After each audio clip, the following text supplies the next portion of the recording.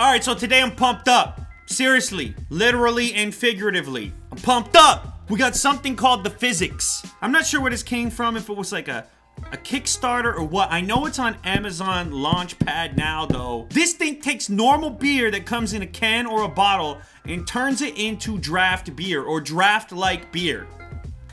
Which is shocking to me. I mean, generally speaking, with a draft beer, you're gonna get a little bit more carbonation. Now, they claim here, premiumization, the physics behind great beer. A fresh from the tap flavor and taste. They dig the science. Runs on a battery and is compatible with all styles of carbonated beer. That's what they say you can achieve with the Physics beer. Will I be able to tell the difference? We're gonna find out. We'll do a blind test. Maybe this thing's a scam. Maybe it sucks. Now, if you're not a beer drinker, I understand.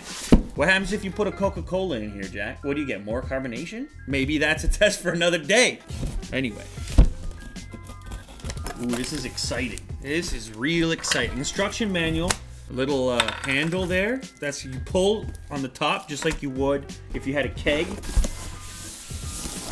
Kind of looks like one of those Keurig machines. It kind of looks like a coffee machine or something. Now, the reason it is this size is because it can do a can, bottle, and those bigger things, like the large bottle you might get from a craft brewery called a growler. Are they called a growler? Is this a lock? Yeah, okay. Flick up the locks on either side, lift it up, and that's it. You have an empty chamber in there, and then this little straw goes into your beer source, whatever that happens to be. The other package here contains a base. This is to keep the unit stable, as well as give you a platform to put your beverage on. That's a good look. This guy just kind of, there it is. That has a good look to it.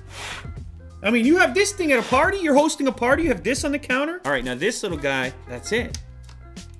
You pull down. They said it's battery operated, but where? There it is. Okay, so it takes 4 AA batteries. Hopefully they have juice in them. Put your hose into your beverage, close the lid, lock the clasps, pull to tap, and push to top. Whoa.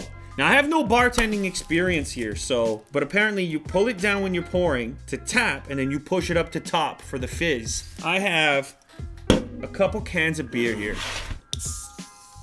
Right in there.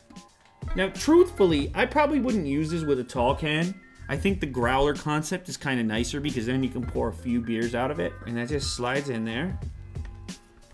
Lock it down. Got our mighty mug. Beer cup, remember? Yeah! Go check that video if you're wondering what magic that just was. So this goes over here. Pull to pour and push to top. Zero bartender experience at play. Okay, here we go. Coming in hot. And then you get to the top and you can... What happens if I push the other way? It's just foam? Oh, really thick. Did you see that? It's like a very dense foam. It kind of looks like a Guinness or something. Oh, man. The difference between the beer's own foam and the Physics foam. Can you see that? Very interesting. Now, my pour probably could have been a little bit better, but I'm going to give it a taste test nonetheless.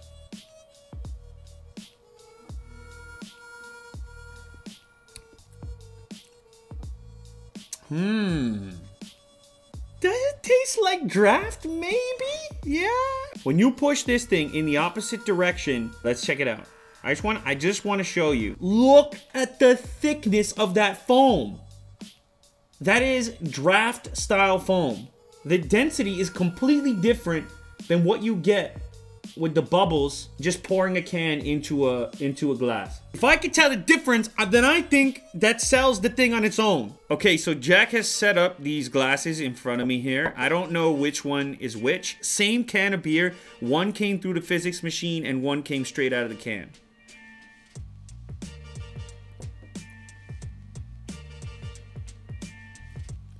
It's actually quite different. Okay, I'm ready to take my guess. I think the left hand was the Physics one and the right hand was out of the can. It was right? You can tell the difference.